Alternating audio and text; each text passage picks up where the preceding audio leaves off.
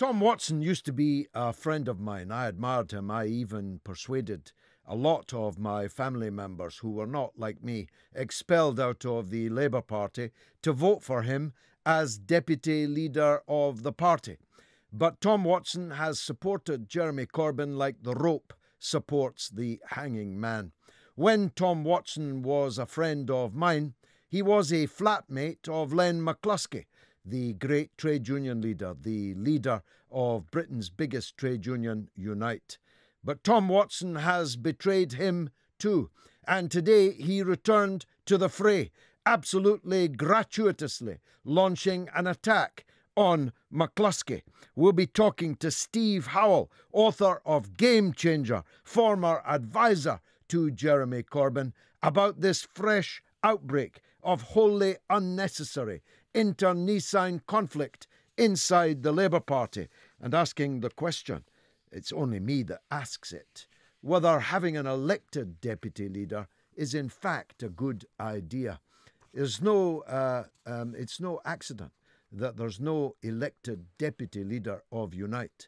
There can only be one cook in the kitchen, as everybody knows. And we'll be talking about the curse of gambling. When I was virtually the only member of Parliament opposing even the establishment of the National Lottery, there were many divisions, that's votes, in the House of Commons, in which only me and the late Reverend Ian Paisley were found in the no lobby. Now, the Reverend Paisley was fond of saying no, me not so much.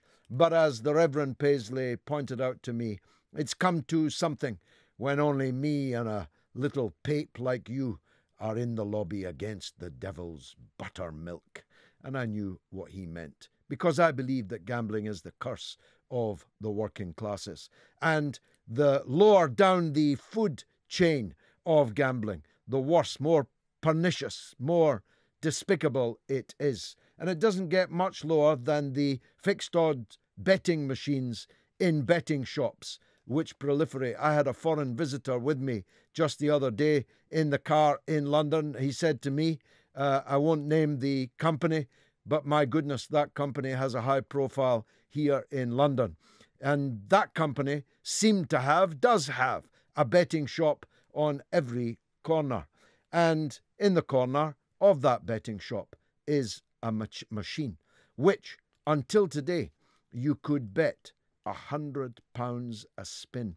That's now been reduced to £2. £2 too much, in my opinion, but it is a tremendous step forward and a tremendous feather in the cap of those who've been campaigning for it, because it was done in the teeth of opposition from the gambling companies that seem to have proliferated so incredibly in our country. As I've said to you before, when I was a kid, gambling in Britain was an illegal practice, except at racecourses.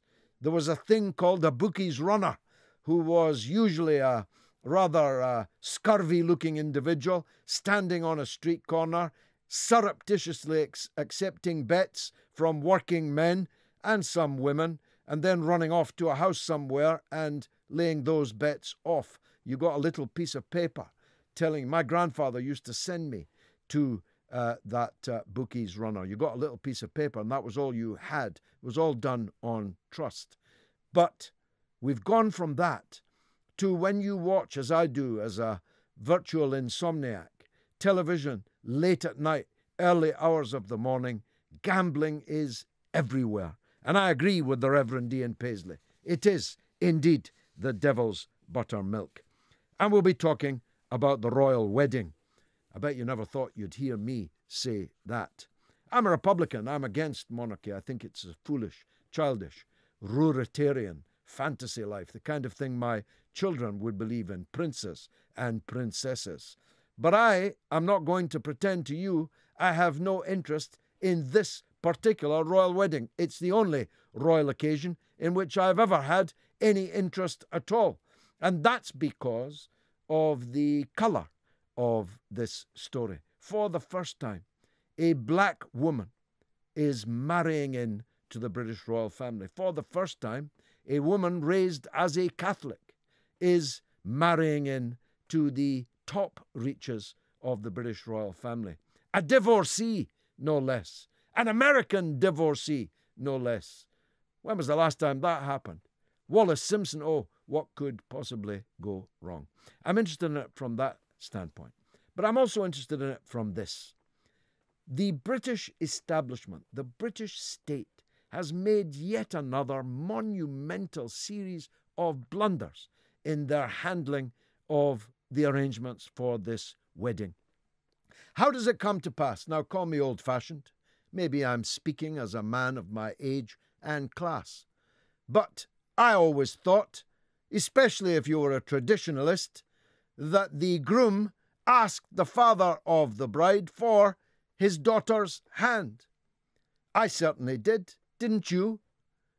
Harry hasn't even met the father of the bride, and he's not now going to meet him on Saturday because the man has been caught up in the mother of all imbroglios. If he didn't have a heart problem before all this, well, he's certainly got one now.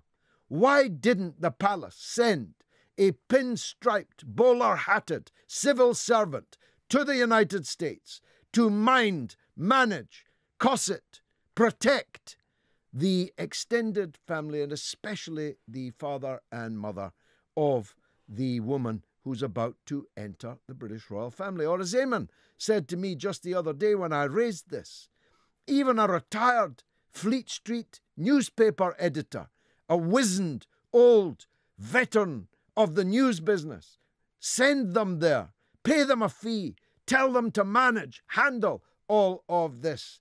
And then we might not have this plethora of paparazzi-posed pictures, selling stories for money, writing books, hitting out, sisters falling out, all the things that are making this royal wedding looking extremely dodgy, sketchy, before it's even happened.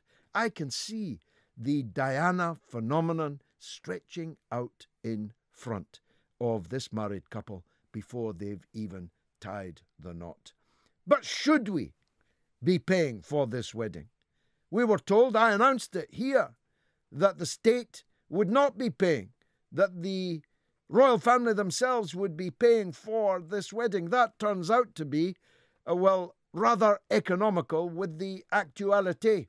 Should homeless people be being swept literally off the streets of Windsor in preparation for this royal wedding? Should Jeremy Corbyn be being attacked on television because he's attending an economics conference rather than watching a royal wedding on the television? Because that's what's happening on the news tonight. Corbyn under fire. What is it this time? Did he not do up his tie? Did he not bow low enough? Did he not sing lustily enough the national anthem? No, because he confessed. That's the word they used. He confessed that he was not going to be watching live the royal wedding. I will be watching it, actually. Me and my missus are going to the opening of a new tea room, which is showing it live. Because, hey, everybody loves a wedding, don't they?